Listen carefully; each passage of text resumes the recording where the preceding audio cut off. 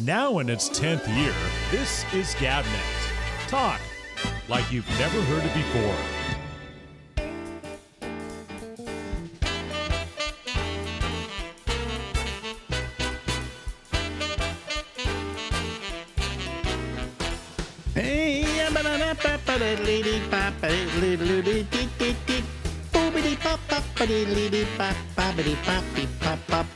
Yes, live from Harlem in New York City, it's me. I'm Alex, and this is the Ramble. I am so sorry, Lori Thompson. That's Lori Thompson. Yeah. I'm so sorry because we did 2 of these the other day. And they were wonderful, too. They were great. I'm going to try and recreate one of them here. But I forgot. I have a new audio board here. And every time I reboot the computer, I have to reboot the audio board. Otherwise, the computer doesn't recognize the audio board. And we got a beautiful picture of you talking. But none of what you were talking about. A beautiful picture of my tonsils when I opened my mouth too wide. So I ran another rerun of you, which is, of course, not a bad thing. So, you know. But have you noticed? I am so tired of appliances that have these idiosyncrasies. Like, you know, you get your new board, you have to turn it on, turn it off, turn it off, turn it off again, and like things. I don't like appliances that scream at me. It's like, especially the microwave. I mean, I put the food in, I set the timer, and then I go and do something that takes about as much time as the timer I just set. And no matter, it just screams. May I argue against you? Yes. On this? Yes. I don't mind it because sometimes you do something for like 5 minutes. You know, that's a long period of time. It is, so you go elsewhere in the house and you're doing other things because you've got this thing cooking for 5 minutes. And then it goes off and you hear it and you go take care of it, you know. Yeah, well, that's good. But see, like, to me, if I forget about it and then I open the microwave 20 minutes later, I'm like, oh, look at this nice surprise, a heaping bowl of noodles that I can season however I want and put cheese on. You know, I forgot to do 2 things today. Number 1, I forgot to turn on my lights. Oh, man. Okay. We're talking Calvin Klein model. And then the problem is my background. Now, this is a phony background, folks. This is just a green screen back here. Okay. So you couldn't really open the window. But the trouble is that when I do this, you're outside, right? I am. Things are wonderful outside, right? They feel pretty great. The only problem is that I'm not outside at night during the daytime. I'm outside at night. Okay, so wait a minute. Boom. There we go. He's a meteorological magic. Yeah. Anyway, so now we're okay. We're oak. But no, you know what we were talking about the other day that I wanted to kind of try and recreate was we were talking about our lives kind of sexually. Yeah. You know, our evolutions. Yeah, and to some of us folks, mostly guys actually, all we ever think about is sex. You know, we wake up in the morning, we go out for a walk, and every woman that passes by, I do that, I wouldn't do that, I do that, I wouldn't do that. Do women do that, by the way? We do, but I don't think to the extent that you guys, that the fellows do. Because we're more interested, I think overall women are more interested in a variety of things happening at any one moment, whereas guys are a little more mono segment. I mean, you focus on fewer things. We're like the original multitaskers. We got so many things going on at once. We can't think about boning you. You know, I know it's a big blow. Yeah. So we have to remind you. Right. Oh, and you do. You're always willing to remind me. Turkey. Well, you know, it's almost like if I meet a new woman, okay, I want to get the sex out of the way. Oh, really? Yeah, because once you get this, my argument was when you first meet somebody, you're not totally honest. You're playing a game of chess, You're on your best person. You're on your best person. You're kind of being seductive. You're asking questions about sex. You're setting the table, as it were. Okay. Now you go and you have sex. Okay. Yeah.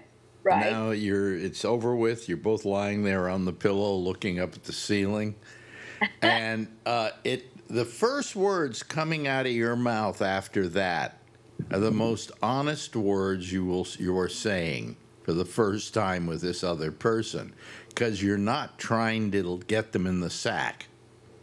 Yeah, and no, I think that differs from individual to individual. No, I think it's guys. Okay, now I don't know about women. I mean, with women, do you go, "Thank God that's over"? It depends. It definitely varies from individual to individual. It's probably the one time a woman says to herself, "Why did I do this?" What was I thinking? Yeah. But see, I always had a lot of guy friends in more in college. Yeah. A lot of guy friends.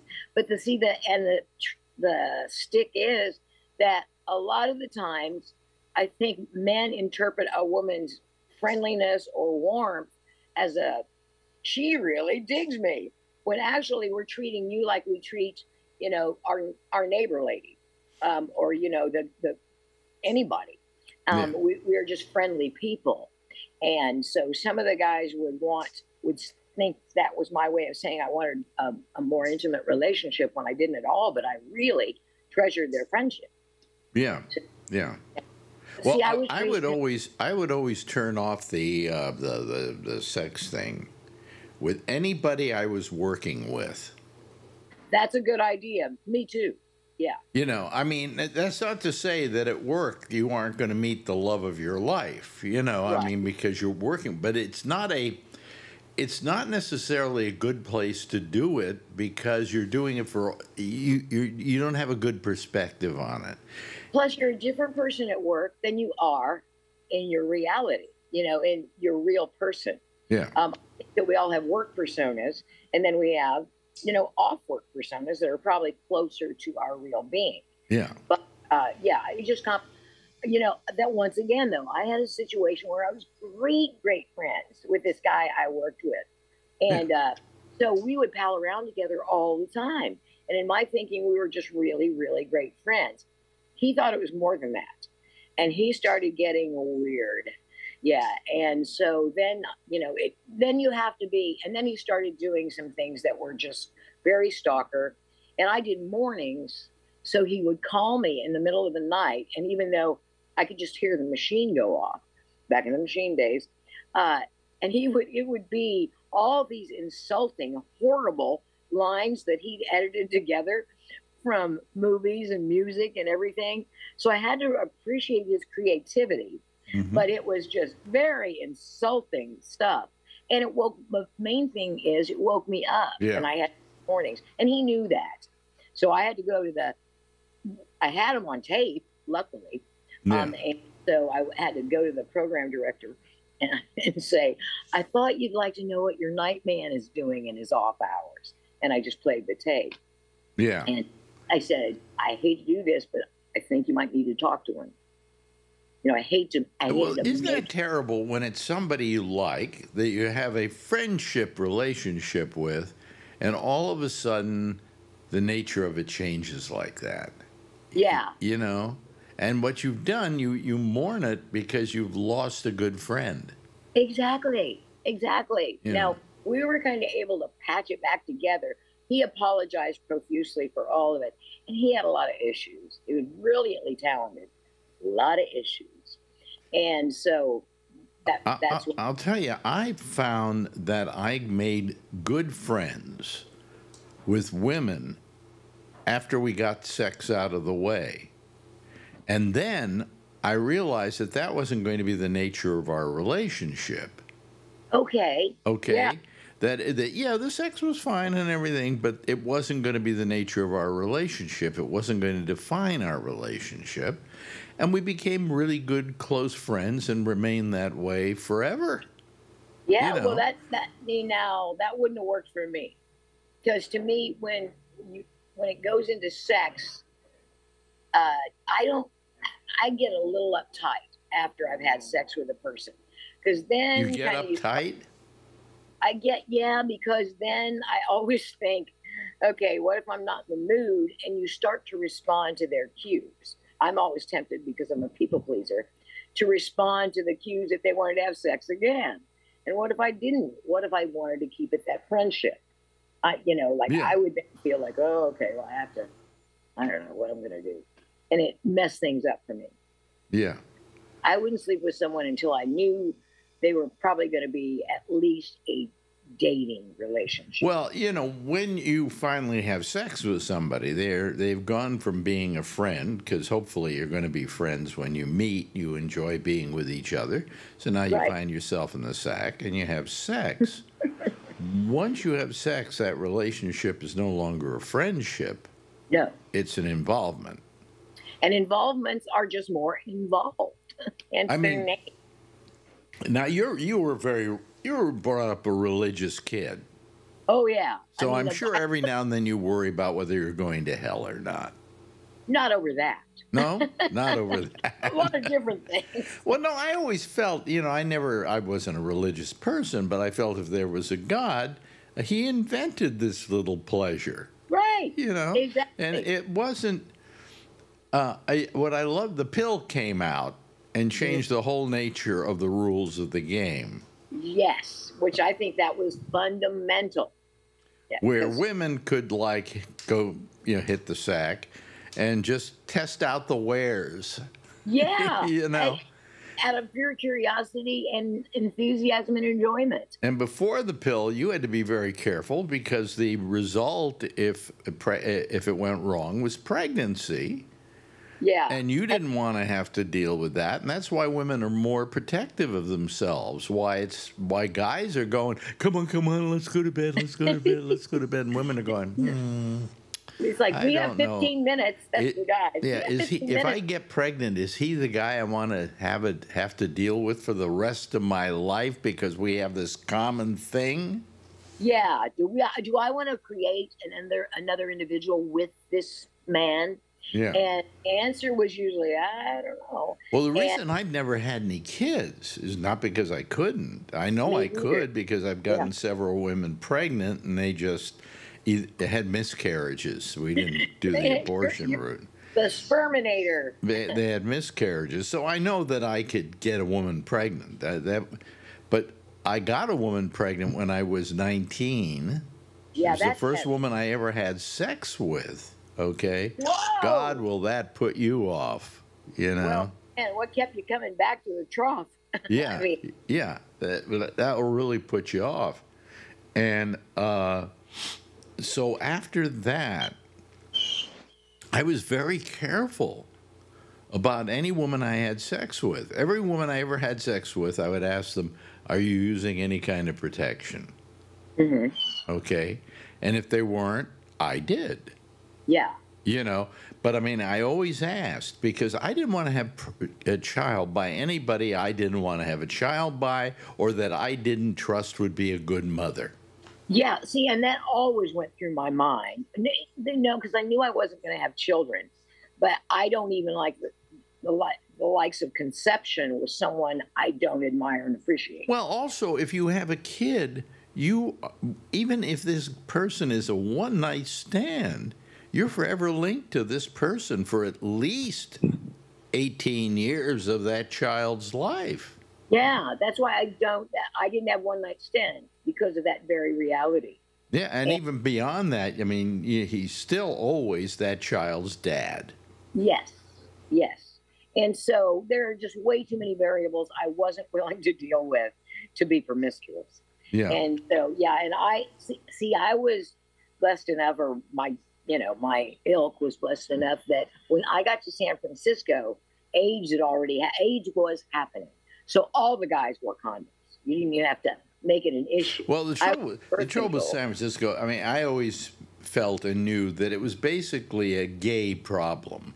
It was not a heterosexual problem. I always argued the reason was the nature of the kind of sex you have. Exactly. Where with anal sex, there is a breaking of blood vessels. Yep. Sperm is a blood product. So therefore, they can commingle and you get AIDS. Yeah. Well, fortunately, I don't like having anal sex. Not my cup of tea. Because I guess the main term I use when having anal sex, or if I had anal sex, I've never had it, is ow. Yeah. You know, I mean, Ow. so because I was doing vaginal sex in which there was no exchange of blood product. Right. The chances of me getting AIDS was the thing that I argued with the gay community was they were going around going, well, you know, you can get AIDS just like we can get AIDS. Not really. I don't buy that. Okay, I understand why you're saying it because you want to scare heterosexuals into helping you out, and I understand that. But you know, don't tell lies because lies are what got us here in the first place. Mm-hmm. You know, I mean, the gays in San Francisco had, and I hate to say this, nobody to blame but themselves, because here's what happened: you had a head of the what's the Glad? a doctor who was in charge of. His name was Silverman, I think, and he was the head of the health department. And he came out and said, "This AIDS is probably coming from those bathhouses." And they were still in operation when I got to San Francisco. There were tons of them, and there were guys who would come out and say, "Well, I had sex with 10 guys today." And that was common. And by the way, you take a bunch of women, and you have them have sex anytime they want to. Yeah. And they're very picky about it. Yeah. When you get guys having sex with guys, well, forget it. You know, it's a free-for-all. Yeah. But anyway, what happened was you had these newspapers in San Francisco, these gay newspapers. And who were the main advertisers to the gay newspapers? These bathhouses. Mm-hmm. And they kept attacking Silverman for what he was saying. They tried to get him out of... I think they finally pushed him out of office. Yeah, there was a lot of gay... Yeah, and he said, the first thing we got to do is close down those bathhouses. And he was correct. He was absolutely correct. But so in a lot of ways, the gays created the problem. I mean, once the problem hit, rather than solve it, they were in a state of denial. Well, I think once you have a community, the gay community in this case, that's been persecuted for so long, yeah, they have an antenna, you know, kind of like a woo, when something seems to hint at gay prejudice or bias. Yeah. Yeah. So close to the bathhouse. Yeah. So I mean, it was a thorny situation, and one in which I felt the gay community was not helping the situation. Rather than admit they had a real problem there. Yeah, there was so much misinformation, and the thing that was most powerful about what a threat it was to me as a heterosexual. Well, and we went through this, by the way, folks, because AIDS hit San Francisco while we were working there. Exactly. Yeah, because when I moved to San Francisco, I had to store my furniture for a month. And so our engineer, who happened to be gay, a bear, hooked me up with two friends of his. And unbeknownst to me, they were a couple. But they helped me move. We took their pickup truck and made like 4 trips out to near SFO to get this furniture. Mm-hmm. And then so I got to know them, and we had such a fun day. You know, we just laughed and had a blast of a day, and really felt a kinship or a friendship with each other. Yeah. And then but we weren't. You know, we didn't stay in each other's lives. We just had a real good time that one day. So then I asked the engineer Oh, and I remember what they said. I said, "What are you guys doing for the rest of the day?" So we're going to the baths. We've got some really good weed. And we're going to the baths. The baths. And they were going to stay there for the rest of the day. So this is 4 o'clock. And so less than a year later, more like 8 or 9 months later, I asked the engineer who had set me up with these guys, how is, I think his name was David. And he said, "You haven't heard?" No. And I said, "No." And he said, "He died of AIDS a month ago." And it was just like, they just moved my furniture 8 months ago. How, what do you mean he died? And that's when I realized that AIDS was infiltrating our community and stealing our loved ones. And that was so well. bad. The stealing of loved ones was horrible enough for you and I, who were not involved in that kind of behavior. This is true. I wouldn't even know if I had to go to the baths where they were exactly. Yeah. But we did have friends who got AIDS and died. Yeah. Jim Samuels, remember the comedian Jim Samuels? I do. Yeah. Gay, in the closet because he was doing comedy and he didn't know whether he should come out or not. It could be. In fact, he won the comedy competition one year. Did he? Yeah, and a nice guy, really nice guy. He died of AIDS. There were quite a few other people we knew that died of AIDS. And what you did is, as somebody who really wasn't in that core group, is when somebody died of AIDS, you lost a friend or you lost somebody you knew. Yeah. And they were going like crazy. They were going it was going so bad in San Francisco that I think the average person in San Francisco knew at least one person who had AIDS or was dying. Oh, yeah. Yeah. And I think the Sentinel or the Bar, one of the newspapers, published obituaries. And at the beginning of people who died of AIDS. Yeah. And at the beginning, there were three a week. And it came to the point where they just couldn't, they would list them all, but they couldn't even print all the obituaries. Isn't it amazing that today people don't die of AIDS? Right. I mean, all we had to do was find the cure for it, or at least not the cure. You take the medicine, and it just simply stops you from getting the negative. Stops you from dying. He stops you from dying. We had a good friend who got AIDS, Warren Thomas. Guy was on our show. I remember when he fell sick, and he was at San Francisco General because a lot of the comedians did. He had phlebitis, which is a blood thing, and he needed a blood transfusion. And that was at the time that they weren't testing the blood for AIDS because they didn't know about it. And he came down with AIDS. Right. I remember Christy, the producer at the time, and we would take him pizzas. And there was this great burger place not far from General, and taking those things. And he was such a virile guy. Oh, yeah. I mean, yeah, he was. And he was very sexual, but it had nothing. It had nothing to do with sex. Nothing to do with sex. Pardon? Huh? Yeah, I think that he might have mingled in both camps. I don't think so. I don't think regularly, but I think he may. I mean, you just don't know what people do. But anyway, that was not his persona. And then the cocktail came out just in time, and he started taking it. He went from 1 T cell to like 100. And he was on his way to getting better. And he got better and better and better. He moved to New York. I got to know him here. Yeah. All of a sudden, he kind of disappeared. And I hadn't heard from him a while.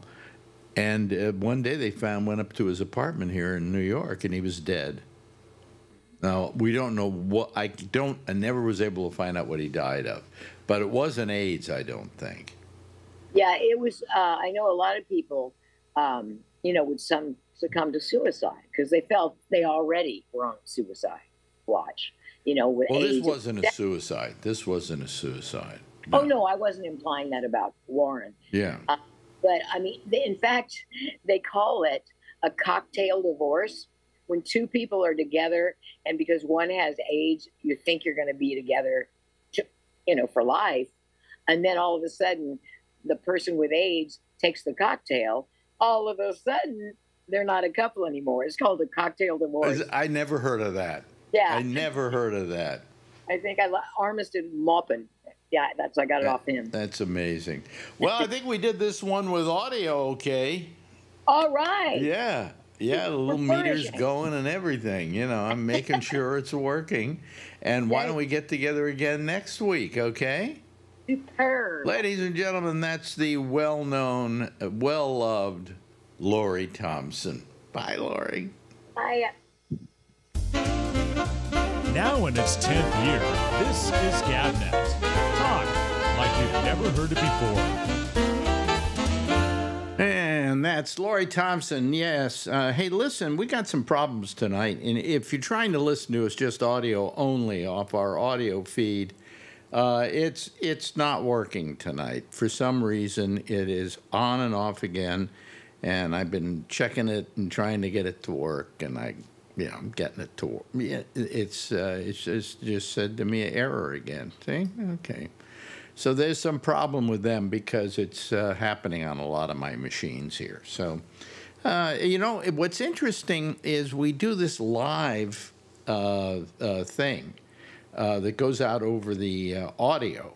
You know, goes out as an audio program. I can't even think straight anymore. As an audio program, and it goes out over where do you go for that? I forget now. Well, anyway, you go online to it, and there's a link to it, I think, on our page here, and so on. Anyway, the point I'm trying to make here is if you're trying to get us using the audio-only format, you're not going to be able to get us tonight, okay? Or we're having trouble with it. And in fact, let me just turn this thing off so that I don't have to worry about it. So, anyway, that's what that is all about. I'm sorry that you may, if you like to listen to the audio only, just come over and watch the video. I don't know why we do the audio thing anymore. Actually, to be very honest with you, but you know, we do it, and it doesn't exactly like to work at this time. There's a problem with it.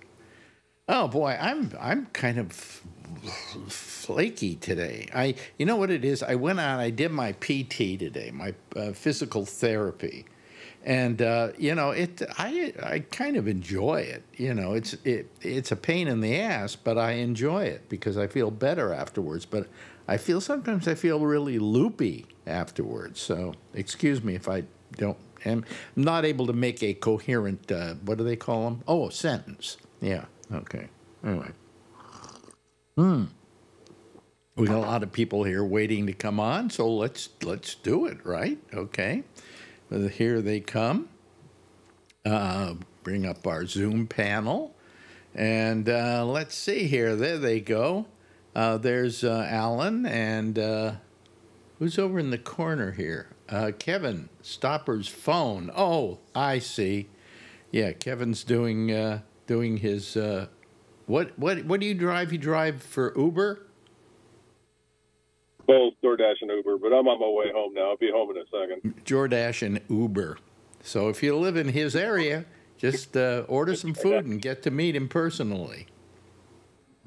Very good at Christmas time. He can come out to your house, make a delivery of Chinese food or whatever he's delivering, and he can play Santa for the kids. Right? There you go. Right? For an extra $150. For an extra $150. Right, exactly. Hello to Alan. How are you, Alan? I'm doing good, Alex. How you doing? No falls or anything since I saw you last? No falls since you saw me last. And today Good. I went to my PT, and when I went, I brought the cane, but I didn't use it, which I felt pretty good about. So, Good. You know. But that was going to PT. Coming back, you know, I mean, I get so weak from all of that. You were a little sore. Yeah. Anyway, I keep getting this error sign from, let me see if there's any audio going on out there. It's trying to, oh, yes. Now we're on the air. Now we're working. See, there's something good. You know what happens? What's great about it, I use a thing called Vozcast, and I've been using them for, God, maybe 10 years or something, however long we've been doing this, all right? Mm-hmm. When the first thing I did was actually send out audio. And I've been using them, and they've never gone down on me. Kind of like women I've known, never gone down on me. And tonight they did, and so I'll give them that. But but it seems to be working now. So we'll try and suffer here. Hello. You had California visitors. Yeah. Yes, I did. Phil Meyer came over on Monday to hang out here. And Marjorie had to admit, I got to tell you, if you don't talk to him about politics, he's a really nice guy. Absolutely. I don't understand how we get along great. I don't understand how a guy can be that nice and have those politics. That I don't understand. I don't get it. Nice does not equate the kind of evil qualities that Donald Trump possesses. But anyway. Hey, look who's here. Tom Yamaguchi. Hi, Tom. Hello. Oh, I'm not even muted. Great. You're not even muted. You're fine. And then, of course, there is the fabulous Charlie Wallace, who is here. What does your shirt say? It's all fun and games until someone loses an eye. Oh, I see. I've seen that one before. Yeah, he's worn that one before. Yeah, but well, I don't know that kind of thing. I don't know. You don't know imaginary numbers. I don't know imaginary numbers. Charlie, you're the rocket scientist. Are those numbers really practical? Yes, the math doesn't work out without them. I mean, 1 + 1 seems solid to me. 2 minus 1 seems solid to me, but squiggly mark -4 equals 2. I just don't. I don't get it. Anyway. And, of course, the lovely and attractive Josh Wheeler is with us, as he is every other week on a Wednesday, because he's not working tonight, right? That's correct. That's correct. And you're not working tomorrow night either, right? No. No. Right. But you're working on Friday. I am. Yeah. So anyway, listen, every 4 years when we do our little stupid election thing, our imaginary election, we are foisted upon us is a thing they call the October surprise. Is what happened today the October surprise? Probably not. You don't think so? The war against Iran is the October surprise. By the time election day gets here, we're going to be in a full-out war with Iran. Yeah. Yep. Yeah. And who benefits from that? Which candidate?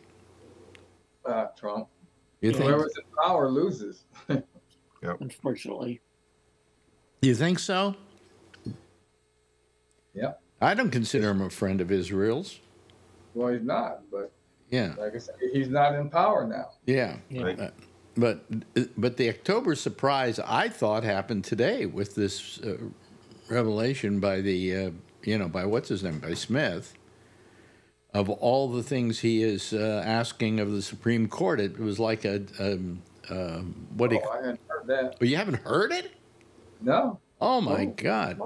Somebody want to tell him what it's about? You've been paying attention to it, haven't you, Josh?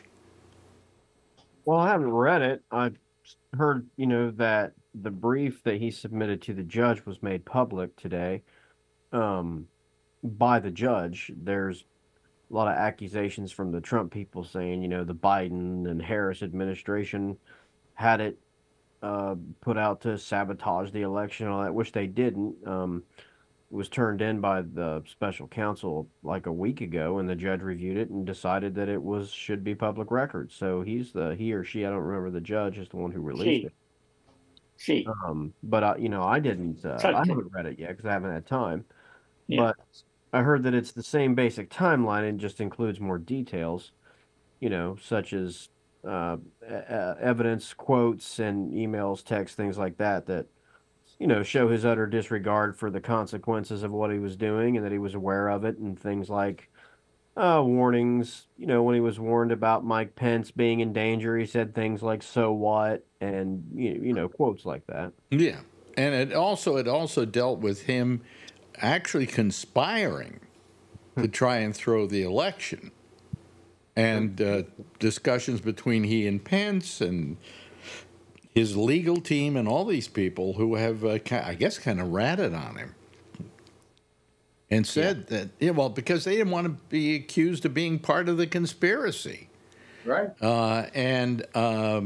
It really, it nailed him. It just nailed him today. Well, I don't know, Alex. So it's the October surprise, but then there was the September surprise, the August surprise, the July surprise, the June surprise. Well, what I said was, you heard me when I let his fans still stick with him. Yeah. Yeah, but that's 35% of the vote. Yeah. Okay. That's true. So the fact is, what happens to those people who've been sticking by him staunchly, who are not part of that 35%, and every now and then scratch their heads and go, what the hell did he just say? Those people. And it isn't really a matter of that those people aren't going to vote for Trump. It's a matter that those people just aren't going to vote. Possible. Huh? That's possible, yeah.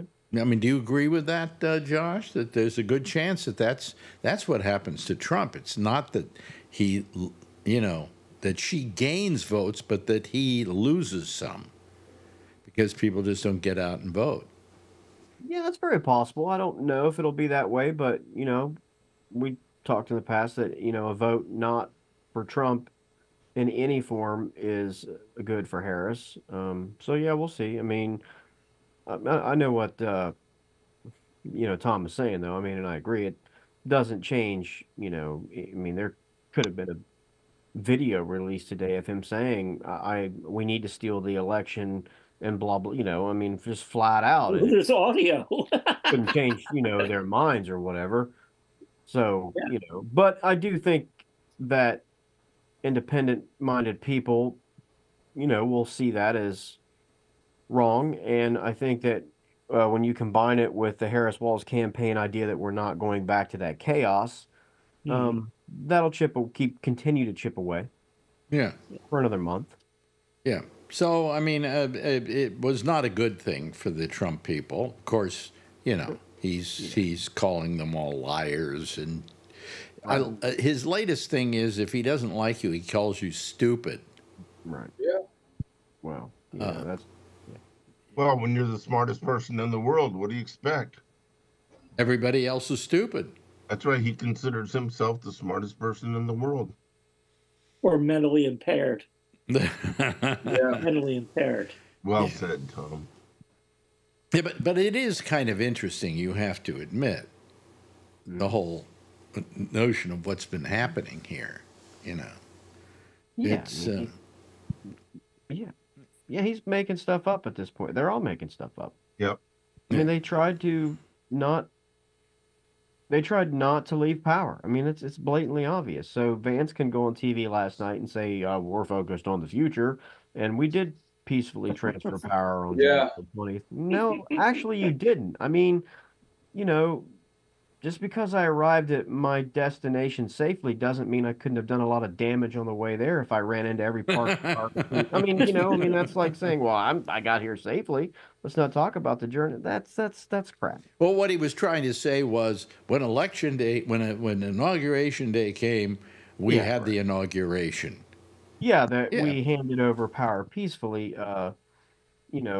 Omit the fact that the Capitol was surrounded in a circle of, stormtroopers. Oh, and that the process of this country counting up votes was impaired. Yeah. I mean, that certainly is a major thing. Speaking of last night, how did you feel about that debate? Good. Hmm? Good. I wish more of the presidential debates would be like that. They weren't yelling at each other. I mean, Vance was telling lies and stuff one after the other, but they were cordial with each other and everything. Boy, Trump should learn from this guy on how to debate. Well, no, I don't know that that's the way to debate. After all, this isn't a debate for all the marbles, you know. I saw really great story about a woman who had two sons. She sent one off to sea and one off to be vice president of the United States. All she's heard from is the guy who went to sea, you know, and the other one has never been heard from since. The vice presidency is a thankless job in most cases. In Kamala's, But I love how Trump and Vance constantly are saying, "You opened the border, you did this, you did that," and she's just the vice president. yeah, She doesn't I'm make tired. she doesn't make those decisions. Why The doesn't president why does. doesn't somebody shut some of these people up when they talk about the Harris administration? Wait a minute, I got news for you. She was vice president. She didn't really have any say-so in anything. That's right. He made all the decisions. He signed the executive orders. She couldn't sign executive orders. So to blame her for anything that Biden did is ridiculous. But nobody wants to take people to task for that because they don't want to throw Biden by the wayside. So they just allow that myth to exist that it was the Harris administration, you know. And I'm sorry, it wasn't. She had no control over anything. Yep.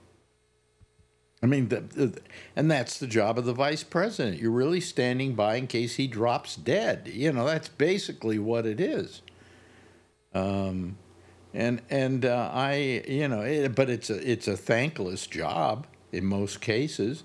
And if she wins and Walz becomes vice president, and then she runs again and wins again, and he serves vice president for 2 terms, maybe he might think about running for president, but most times that doesn't work out, you know.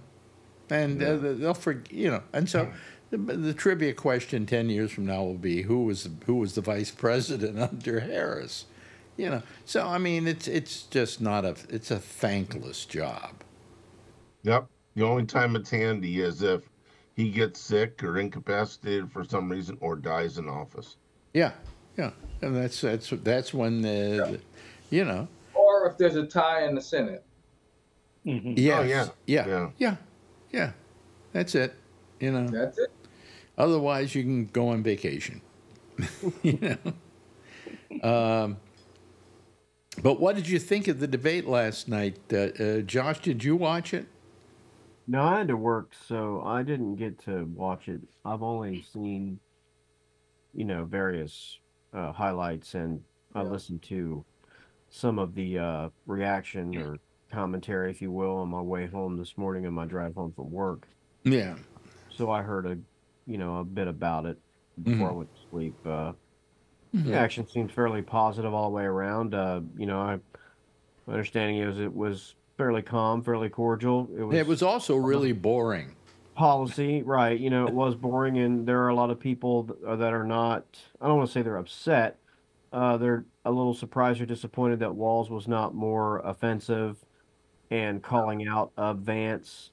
But at the same time, they're not too worried because why a lot of people can credit Vance for, sounding great and talking slick and trying to sell their fascist agenda, but making it not sound like it's one. As, a winning night for him, polls so far have indicated that people who watched it just found Walz more favorable, more believable, and approved of him higher than they do Vance. Well, I mean, but he was a guy who didn't look like he really wanted to debate anybody. He supposedly told the Harris people that he debating was not one of his long suits, and he was really kind of afraid of the whole process. Yeah. You know, He's debated for when he ran for governor. Not like this, but it's on a smaller level. You Yeah. know. And Yeah, I mean, Yeah, you could tell he was sort of uncomfortable at the beginning, but he really did relax and warm up. And yes, actually, I didn't find it boring at all. I found I it really interesting. I did. I agree with Tom. Yeah, I think that Vance, one of the things that he was trying to do was make him look normal, make himself look normal, and also try to make Trump look normal, which he failed miserably. Yep.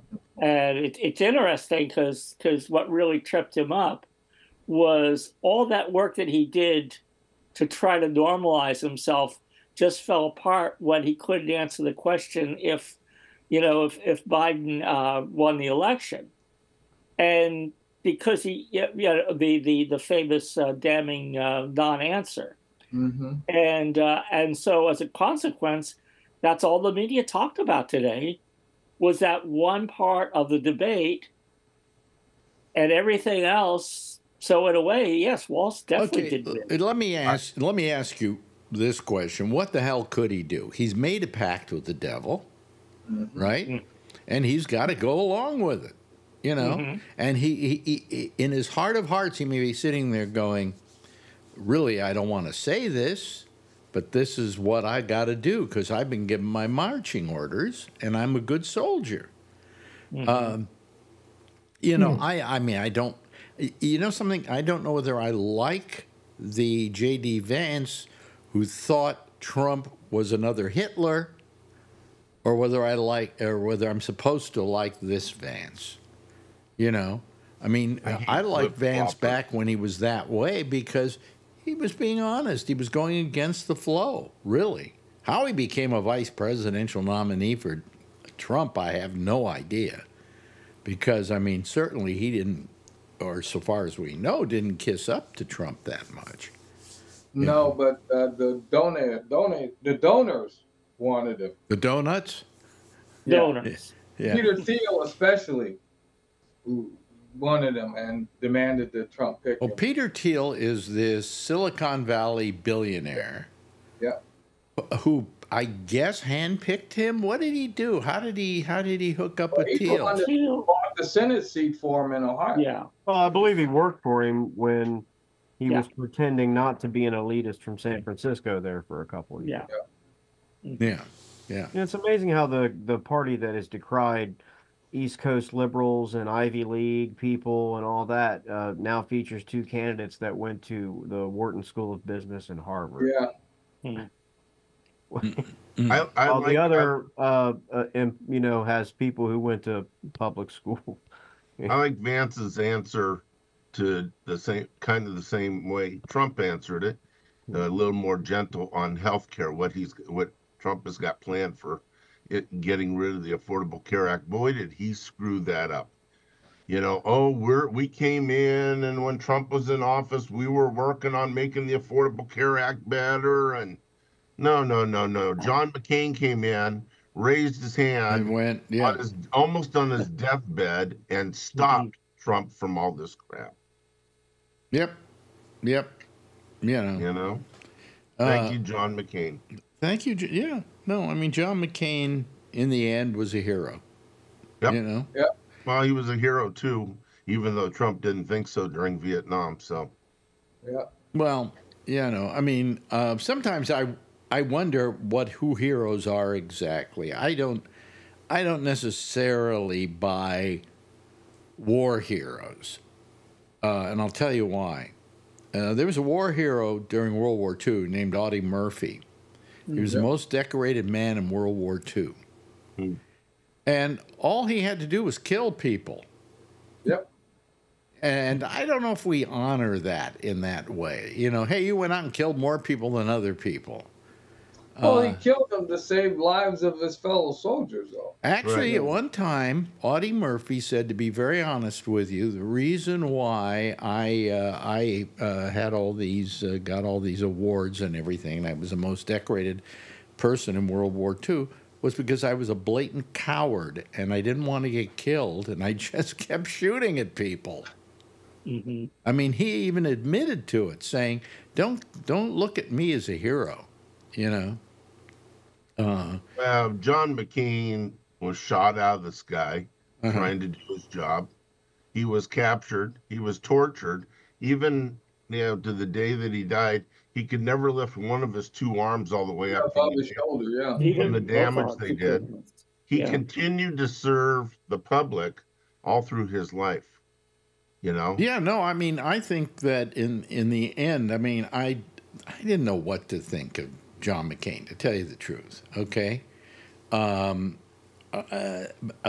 in the end, I think he proved to be, I think the day I figured he was a pretty good guy was the day that he was running for president, and this woman came up to him about Obama. No, it was actually at a rally. Yeah. And it was on video. This woman, says, I can't vote for I don't like Obama because he's an Arab. Yeah, I don't think no, he's a good man. He's a good man. We disagree on politics, but he's a good man. Yeah. And that little, I don't know if that was exactly what she said to him, but he did defend Obama, and he did say, hey, we disagree with each other politically, but I don't disagree with him as another person. And I think he's a good guy. Yeah. He's a good guy, and he's a good family man. I think that was brought up. Yeah, I think so. And at that point, I said, guy's okay. I won't vote for him, but the guy's okay. I actually did vote for him in, was it 2000? When the first time he was running for president. I didn't like George W. Bush, and so I registered Republican to vote for John McCain. Because one thing, McCain, one of the few Republicans that actually accepted climate science. Yeah. So I supported him then. Yeah. Yeah, but I mean, he in the end turned out to me to be a really stand-up guy, And as I say, I could conceive of myself if I had a Democrat who sucked. I could conceive of myself voting for John McCain, and not feeling particularly guilty about it. Yeah. Which reminds me, I got my mail-in ballots. Oh boy. I should be getting mine next week. Yeah, me too. Yeah. California early next week. I think in California they mail them out this week and we get them next week, right, Tom? So, but I think it's early next week. But that we'll get them. They'll mail. I heard something like that. Yeah. Well, we got. I guess it depends on the county you're in. Got mine today. In the same county. Yeah. I don't know how I'm going to do about voting for Senate. Because I do not like Gillibrand. I absolutely vomit thinking about her. I mean, what she did to Al Franken was horrible. It was just horrible. It was a case of eating your own. And I just felt it was terrible. I mean, I felt it was terrible that he quit. He should have stuck. He should have held on to his. He definitely should have. Yeah, and I think he has even admitted that he may have made a mistake by doing that. Mm-hmm. But he was, he was a good senator. He became a really good left-wing voice of left-wing politics, and but what she did to him I found abhorrent. And so how can I vote for her? I can't bring myself to. So I don't know what I do. Who else is running? Yeah, well, they usually have others, but it doesn't sound like she's really threatened with any really serious opposition. Is that true? Yeah, I don't think so. I don't know who she's running against.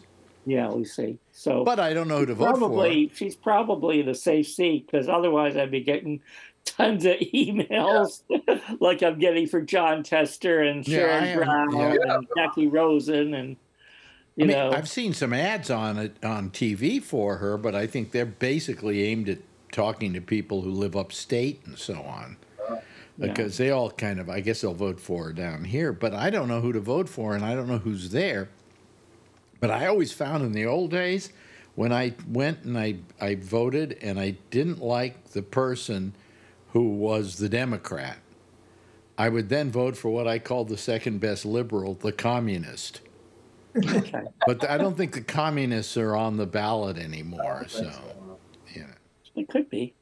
Could be. Yes. Yeah, they'll come back to bite me in the ass. Did you vote communist back in blah, blah, blah? Well, yeah. We know Robert or RFK Jr. is going to be on our ballot for president. He did get removed from the California ballot. Guess what party he's running in?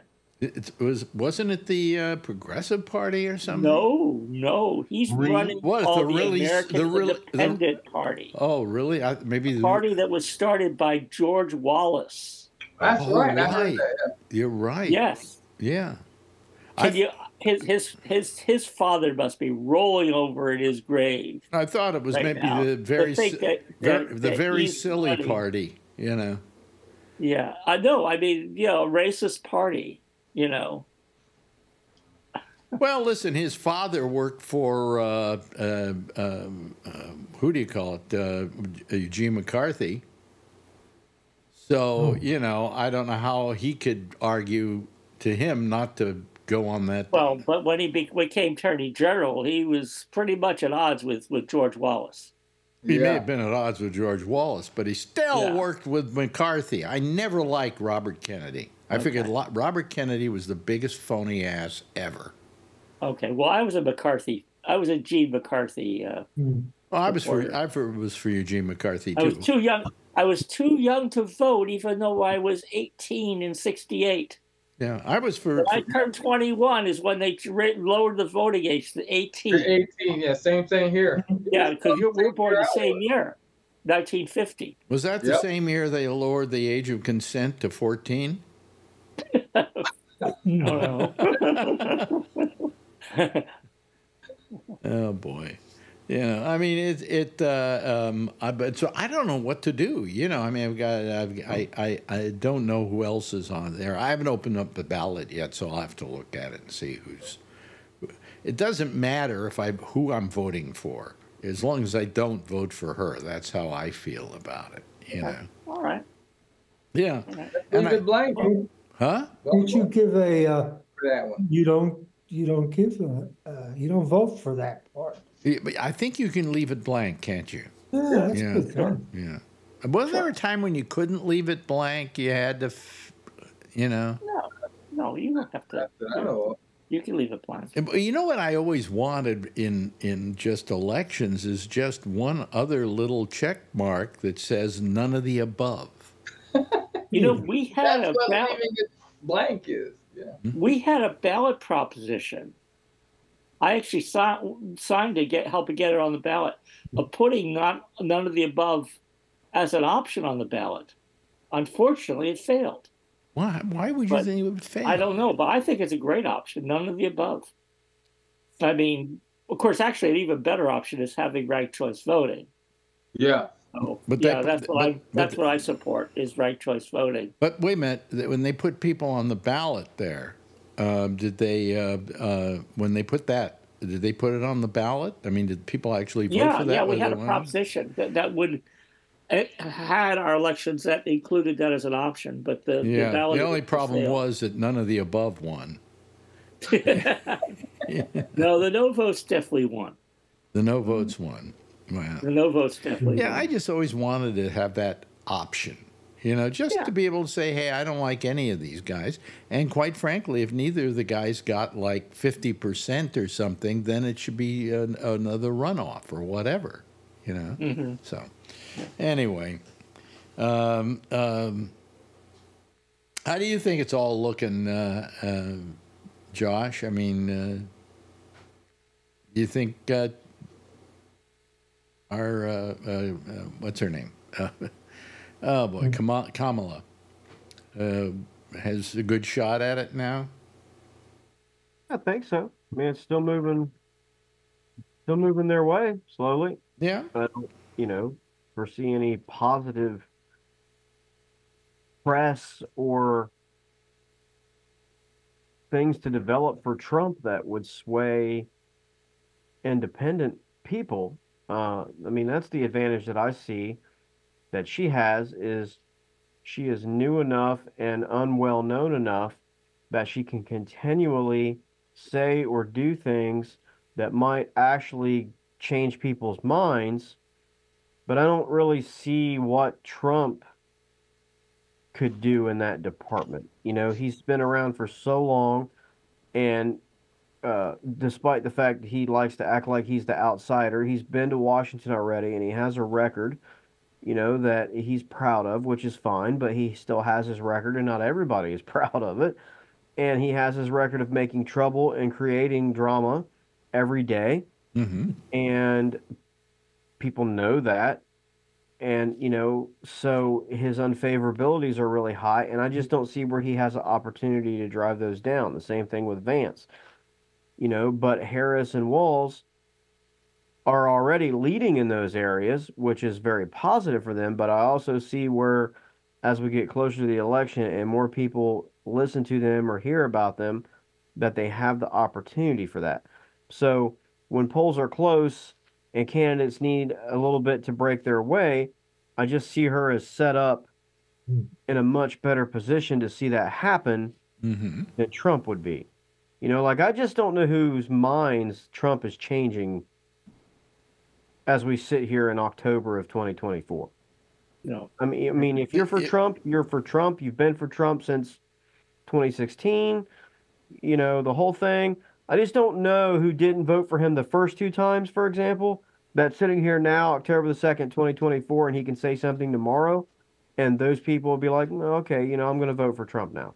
I mean, I'm sure, this is a country of 300 million people. I'm sure there's a person somewhere, right? But he doesn't need a person somewhere. He needs a couple million. He needs a couple percent in a couple of states, because that's the other thing that we've talked about before.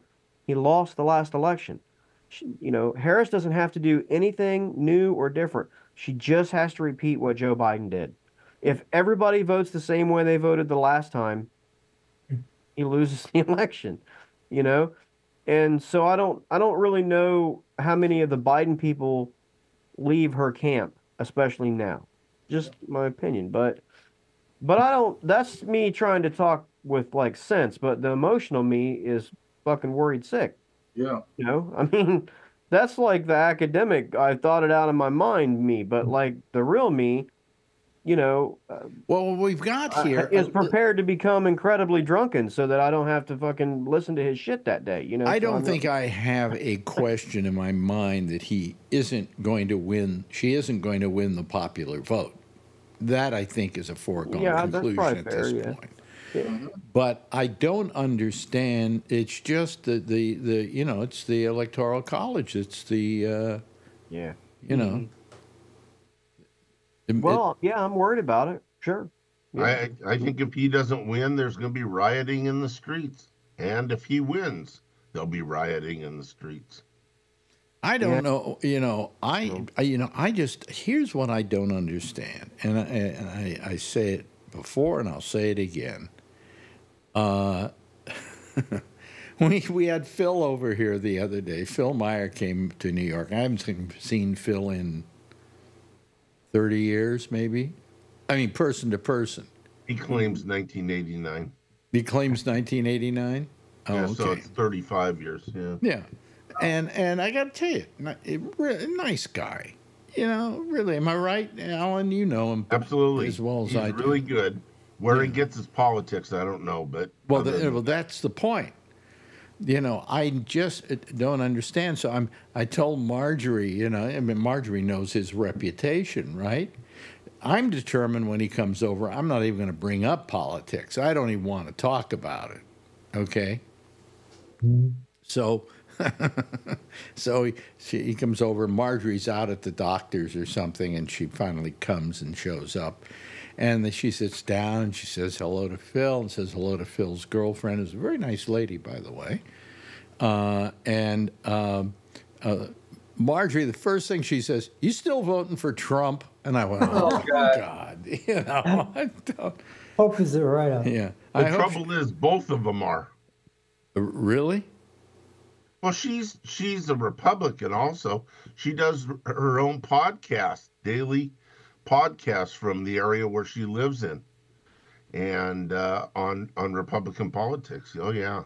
Oh, nice. Really? Well, I don't mind her being a Republican. It's being for Donald Trump that's the problem. Yeah. She's for Trump. You know, I mean, I can. Do you ever care if he grabs her by the pussy? Yeah. And I said to Marjorie after it was all over, because I had told her what you had said on this program about him injecting his penis. God, that hurts. And I said, and she said, "Well, I was going to ask him about that." And I said, "I'm glad you didn't." Boy, he probably had the kit with him when he came to your house. Probably. Yeah. But no, she's a nice lady. She really is. You know, Republicans can be nice people. It's just, I don't understand. See, I don't understand people I know who are intelligent, who are not stupid. And Phil isn't stupid, okay? Who can possibly be for Trump. I could see how they could have been for him back in 2016. But since all the other things have gone down in between then and now, how you could possibly, as an intelligent person, even support Donald Trump. I can see how you don't want to support, you know, Kamala. That I understand. So you don't vote for her, but you don't vote for him either. You just don't go to the polls, you know? I just don't understand. I don't understand what, in people I know who are intelligent, you know, whatever. So, Josh, you look like you kind of want to say something. Yeah, I mean, I don't understand how they can support, you know, the whole stuff with basically not wanting to, you know, hand over power after the election. They'll just make excuses for it. Yeah. And they'll make excuses for him. And I mean, they are more in love with a man than they are with a country. And I can't accept it. It makes me sick. I think they're small people. And the men that I see out there that do it, that love a man that way rather than, you know, their own country and their own democracy, they're sad people. I mean, you make excuses for this. If you have ideas about how to deal with the country, that's fine. But if that's the only person you can find to express them, and then you worship them basically as a false god, I can't accept that. Yeah. I mean, it just bothers me, you know, that, like I said before, you know, I grew up in a home surrounded by religion and things like this. Wait a minute. And I watch TV. Hold on a second. Bree, would you mute yourself until you want to talk? Because there's a lot of noise in the background there where you are. You know, and I'm watching TV 2 days ago or whatever, and I see Trump walking around Georgia. But what bothers me about this is that, you know, the city of Asheville, North Carolina, and Boone, North Carolina have been ravaged and destroyed, and the whole area by flooding, et cetera, et cetera, et cetera. And who is Trump walking around on the tarmac with? And who is the organization that brought Trump to Georgia? Samaritan's Purse, which is run by Franklin Graham. And there is Franklin Graham, the son of Billy Graham, walking around with Trump, worshiping his false god. And by the way, Franklin Graham is from Asheville, North Carolina. He is from Boone, North Carolina. He has left his own cities where he was born and raised to go down to Georgia. And I know that they are maybe trying to help there. That's fine. But what I'm saying is he has gone away from where he is from to go down there and worship his false god, his false prophet. And I don't believe in, you know, that stuff. I didn't take to it the way my family would have preferred that I did. But I know a lot about Billy Graham, and I can't believe that his father would approve of him walking around down there with the most immoral person to ever hold the office, regardless of the fact of whether or not they think he's going to get to save unborn babies. I'll explain it to you, Josh. Franklin Graham is a whore. He is. I mean, Okay. he has You turned know. himself into a skeleton of a Christian. If you believe in that, I don't know what operates in his mind that makes him think that their Lord, their God would approve. That's what I'm saying. I've just had these differences with these people that I just don't. You know, Franklin wants to go help people. That's fine. I would even give him money. I've given his Well, actually, organization he money, came to New but I York. can't. He came to New York during COVID and set up a Right. tent out across the street from Mount Sinai to open up a secondary hospital. But nobody asked him to do it. Yeah. You know, and finally he left after a while because nobody wanted to use his goddamn hospital. You know? Yeah. It just. That's what I'm saying. I do not understand these folks that I know, and they have to know in their mind, are going against their own principles and everything that they believe their entire life because they've been tricked by a false god. I may be wrong about this. You know, I don't get it. I may be wrong about this, but when he opened up that hospital across the street from over in the park from who do you call it? From Mount Sinai. I believe if you went to his hospital, you had to sign something saying you believe in Jesus Christ. I mean, yeah, I don't know. I mean, I look, seem to remember that. I mean, a lot of their charity comes with, you know, a proviso. A message, as they would call it, which in itself is fine. I mean, they will not refuse anyone. I mean, his organization has at times done some good work across the world, but I just, why does he want to align himself with that? I repeat, he's a whore. Yeah. I mean, these are the same people that I've had to sit for decades and listen to at dinner tables and churches who think that the Clintons were put here on the earth by the devil, to face off with the world on behalf of the devil. And I just don't. And now I look at Trump and the things that he's done, and I don't see how, if they were saying the same things about him as they were then, I could respect them, Yeah. because they would have a consistent worldview and a consistent belief system. But they were willing to give all of it up to get something that they wanted. And I miss the part in Scripture where that is acceptable. Yeah. I mean, I never came across it. Maybe it's there and I missed it. And they left that out at the university that I attended. I mean, I was sick that day or something. I don't know. Well, maybe it's in the Bibles that Trump is selling. I mean, that's what I'm saying. I just can't believe that they would. Yeah. I don't know. I can't believe that his father, who handed him that organization. Okay, well, listen, it's time now to do a little pause in our program for a little levity for a little segment we like to call, What the Hell is Bree Eating?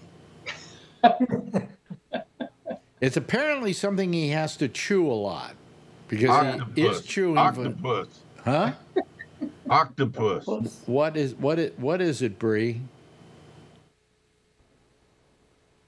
Is it Malaysian mouse? What? Yeah, it looked like a mouse. Ray, it did look like a mouse, huh? Yeah. I'm having fish and chips today. Fish and chips. Where are you? You're not in England. No, I this restaurant used to have open air, but now they put windows, and there's nothing to absorb the sound. So it's very loud in here. People play their iPads and their phones, and they don't have headsets like me. And there's no carpet, so it's just very loud. So I have to apologize for that. Yeah. Well, it's good. It's good. Getting back to Franklin Graham, I mean, and that kind of thing. Yeah, I can't see any religious people being for him. But yeah, I don't understand it, but they overwhelmingly are. Haven't the Baptists come out for him? Oh, I'm sure. Yeah, as far as I understand, yeah. I mean, they've kicked some people out of their organization and excommunicated them over saying what I just said, which was we need to get on with the business of, again, if you don't believe this stuff, I'm just, giving you their link. We need to get on with the business of saving souls and not supporting false prophets and false gods. And it's like, oh, nope, you don't fit in here anymore, which is never supposed to be the thing of the church. And you're out. I mean, they've replaced leadership who said things of that nature. I mean, it's very sad, in a lot of ways, if because I know a lot of those people, but it's also very troubling. I mean, this is the danger of combining a fanatical political movement with a religious, or a power organization. I mean, historically, this is what they try to do: is combine their efforts and mobilize. Well, I mean, when's the last time Donald Trump went to church? Okay. Now, I don't mind him. I don't mind him using a guy like Franklin Graham, if Franklin Graham admits that, hey, this is not the most morally wonderful guy in the world, but he doesn't put him down for that. No, they worship him. I don't understand how the military backs. How can anybody in the military vote for him? He called our heroes in Arlington Cemetery losers. Yeah. That always got me too. But he's the commander-in-chief, so they have to honor him. Well, he wasn't. He's not. I think there's a lot of dissent in there. Oh, I'm sure there's a lot of dissent in there. I can't see how, if you're in the military right now, you can find him a good idea. Exactly. Exactly. What, he's going to support you? I don't think so. He doesn't care about you. He doesn't. You know what he doesn't care about? Here's what he doesn't care about. Anybody who's involved in service. Right. Who gives of themselves to accomplish something for others. He doesn't know about that. He has no concept of that. It was never in his DNA. He certainly, all he knows is what he learned from Roy Cohn, and that's exactly what he's doing now. This is interesting. There's a documentary on what's his name, the head of the WWF, now the WWE. Oh, McMahon? McMahon, Vince McMahon. And there's a documentary on him. And it's all about him and the WWE or WWF or whatever you want to call it at various times. And the fact that he used Trump in the WWF. And somebody was saying that Trump learned everything he knows about politicking from being in the WWF. That all he's doing is acting exactly like a wrestler does. She's stupid, she's dumb, I don't like her, she's a moron. That kind of stuff is all pure WWF. It's all wrestling. Yep. And he learned it from wrestling. It's a show. Yeah. Entertainment. Mm-hmm. And I'm sorry, I don't consider the presidency an entertainment. No. Most of us don't. Most of us don't. I wish it were, because then it would be a happy time for everybody. But it's not. We lose Bree? Where'd he go? Apparently Lunch didn't agree with him. I don't know, but So we're coming up. We've got about what, 33 days till the election. I think it was 33 as of midnight tonight. I think something like that. Yeah. Yeah. Go to training next week. Not long. Will you go to training next week? Yeah, they got to go. They got to train us, even though we've been doing this for the last 15 years, and they still got to train you every year. He's one of the good guys. He goes down and mans a polling station. Yeah. Is polling lighter now that we have mail-in and things like that, or is it's still? Yeah, it is. It's gotten lighter over the years, but people still like myself, like to go in and push the buttons and all that stuff. I like to go through the act of it.